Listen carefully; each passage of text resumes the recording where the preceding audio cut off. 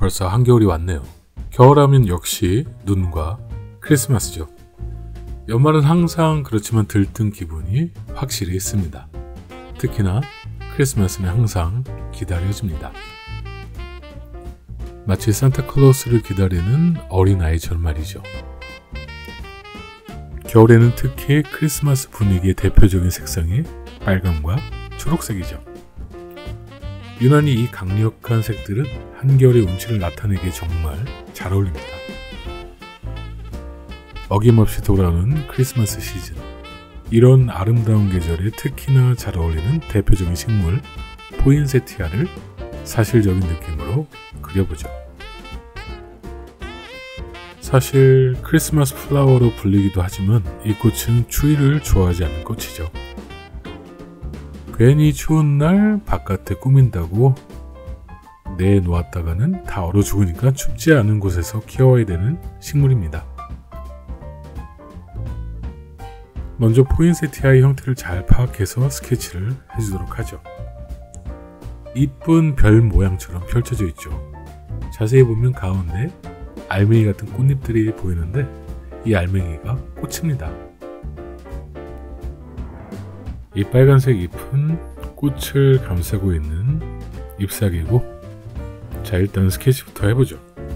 한 부분부터 스케치를 시작해서 이어나가면 스케치가 한결 쉽습니다.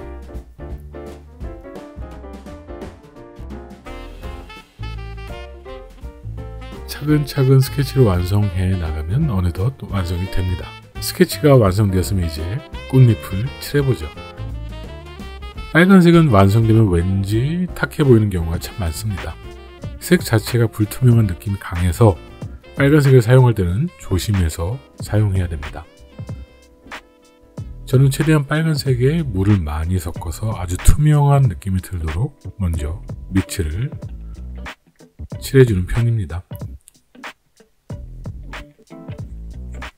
빨간색 종류도 엄청 다양한데 저는 주황색과 오페라색을 조금씩 섞었습니다. 빨간색 자체가 명도가 아주 높은 편이 아니어서 좀 더 밝은 느낌을 내주기 위해 주황색과 오페라색을 섞어서 칠하고 있습니다.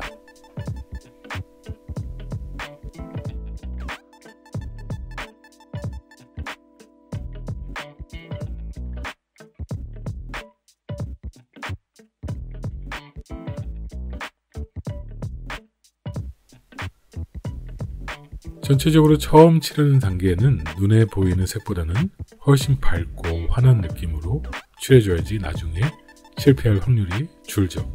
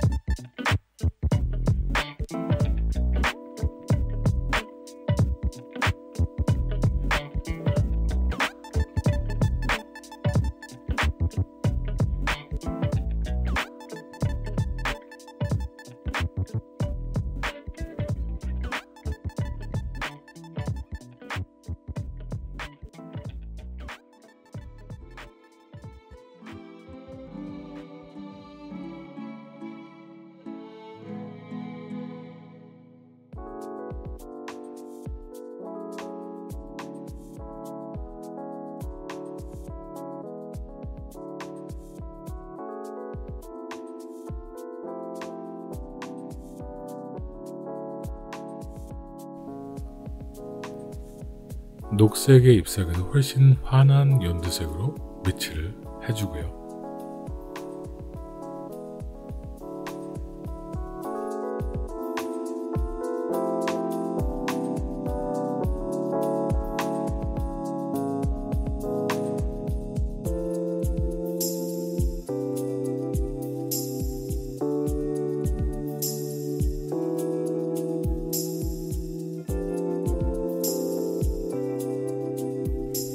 이 잎사귀는 녹색이 빨간색으로 변하는 잎사귀인데 녹색과 빨간색은 보색이라고 해서 서로 반대되는 색이죠.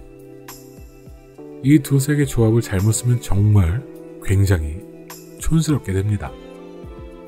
녹색 옷과 빨간색 옷을 입는다면 크리스마스 엘프처럼 돼버리게 되는 거죠. 좀 더 고급스럽게 연출을 하려면 녹색과 빨간색의 중간 톤을 자연스럽게 섞어서 칠해줘야 됩니다.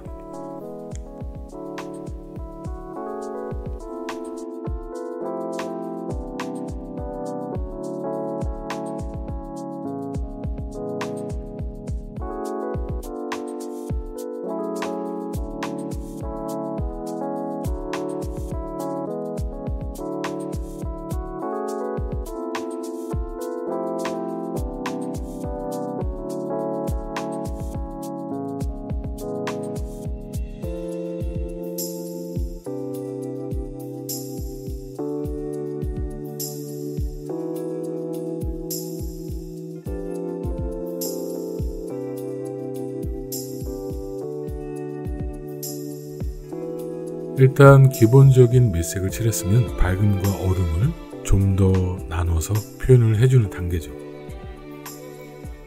예를 들면 지금 묘사하는 꽃의 잎맥이나 잎들이 겹쳐지면서 생기는 그림자가 있겠죠. 일단 크게 보이는 잎사귀의 잎맥을 묘사해줍니다.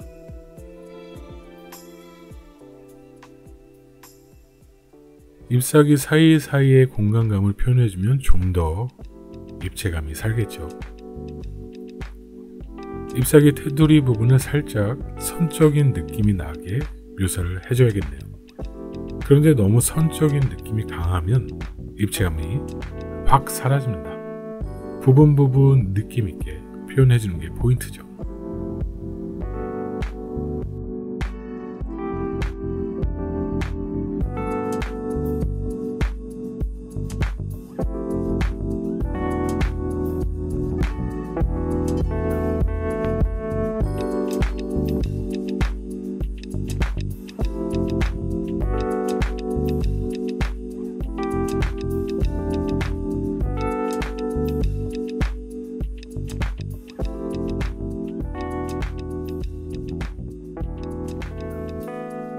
잎맥을 묘사해주면서 잎사귀의 중간 톤들을 칠해줍니다. 점점 아름다운 포인세티아로 변해가고 있죠.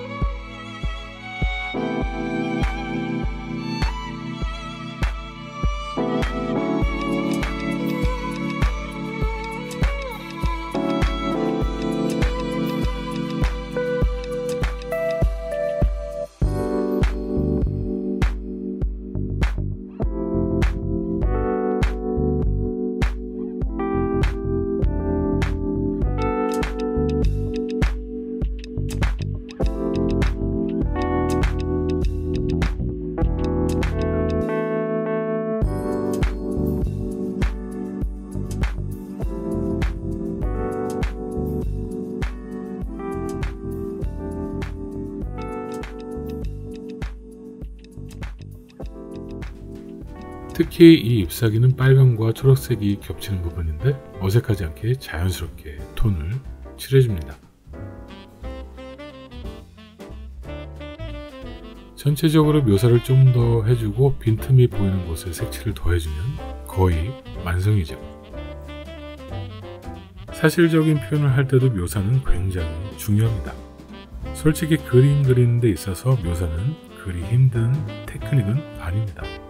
보이는 대로 그대로 표현해주는 게 묘사인데 그건 편하게 하나하나 그린다고 생각하면서 그리면 되죠. 어렵진 않습니다. 이제 거의 그림이 완성돼갑니다. 그림이 완성이 돼갈수록 전체적인 분위기에 신경 써야 되죠. 그렇지 않으면 어느 한 부분만 돋보인다던가 어느 한 부분이 미완성이 될 수가 있습니다. 그래서 전체적으로 밸런스를 맞추는 게 가장 중요합니다. 이제 아름다운 포인세티아가 완성이 됐습니다. 정말 탐스럽죠? 겨울에 집안에 포인세티아 그림으로 꾸며놓으면 한층 더 크리스마스 분위기가 날 것 같습니다. 산타 할아버지는 알고 계신댔죠? 누가 착한 애고 누가 나쁜 애인지. 일단 저는 산타클로스 할아버지가 선물을 주실 것 같네요. 여러분들은요?